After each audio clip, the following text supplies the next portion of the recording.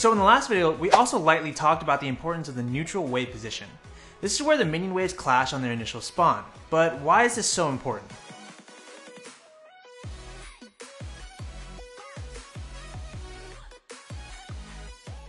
Forcing the wave to deviate from its neutral position opens up a myriad of benefits and consequences for you. For reference, let's take a look at bot lane, which is almost identical to top lane in terms of wave manipulation. Here are the different wave positions. The first is the neutral wave position, which can be considered anything within this boundary. The next is the danger zone, which is closer to the enemy tower, and the last is the safe zone, which is much closer to your tower. You can see that each zone is similar in the mid lane, just a bit smaller because the distance between the two towers is also smaller. Each zone benefits you in different ways, so let's go back to the bot lane and go into some scenarios. Okay, let's talk about deviating from the neutral wave position into their tower. The benefits here are pretty decent. 1. Your opponent has to last hit under tower. One thing we can all agree on is that it's substantially harder to last hit at tower than it is to just last hit in the middle of the lane.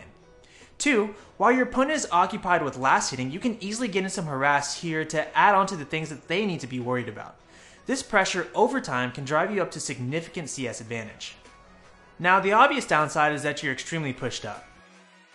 The enemy jungler is going to have a field day with you since you're so far from your tower. This also almost eliminates any threat from your jungler besides a tower dive. Now let's talk about the other end of the spectrum, when the wave is here. This forces your opponent to move up here if they want to continue CSing. Ultimately, your jungler is going to have a field day if they stay up here any longer because of how far they are from their tower.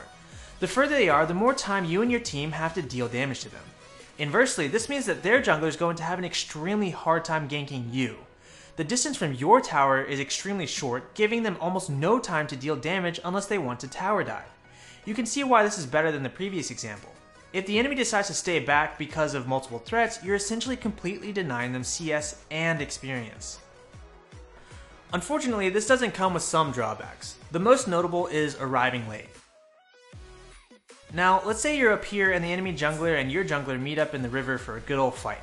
Since you're here, the enemy team has easy access to the river. Just from a pure distance standpoint, you're already at a disadvantage. You'll arrive late. Or the enemy laner pushes the wave faster than you can and it hits your tower, making it much harder to last hit.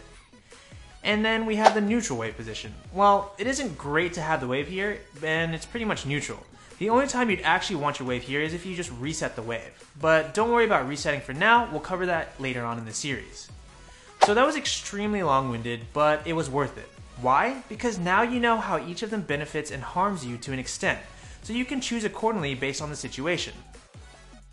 For example, their jungler is on the bottom side of the map and the enemy Twisted Fate has gone missing. What would you do? You would most definitely want the wave position to be in the safe zone since there are multiple enemy threats. You'd want to be closer to your tower for maximum safety, right? And as you'll learn later on in the course, your default action will almost always be keeping the wave in the safe zone. You have both the ability to completely deny CS and experience from the enemy, and you can easily keep yourself safe. But before we delve too deep into the when, let's first learn about the how. How do we deviate from the neutral wave position? Well, the first step is pushing. You'll want to push your waves in specific ways to get them in a favorable position. You'll do this by constantly killing their minion waves faster than they can kill yours. But the speed at which you kill their minions actually dictates how fast a wave position moves, which is an important concept we'll talk about later. The next, but not always necessary step, is keeping the wave in a static position, which is called freezing. Freezing is a little bit more complex than pushing, and it's pretty much an art. It definitely requires some extreme finesse. Essentially, you're keeping the minion wave health numbers at a sweet spot so that the wave position won't move in either direction. Either way, learning how to execute these strategies is a beast of its own. The one who outsmarts the other with these concepts is undoubtedly going to win the lane. So, we'll cover each of these game-winning concepts in the next 2 guides, and we'll see you there.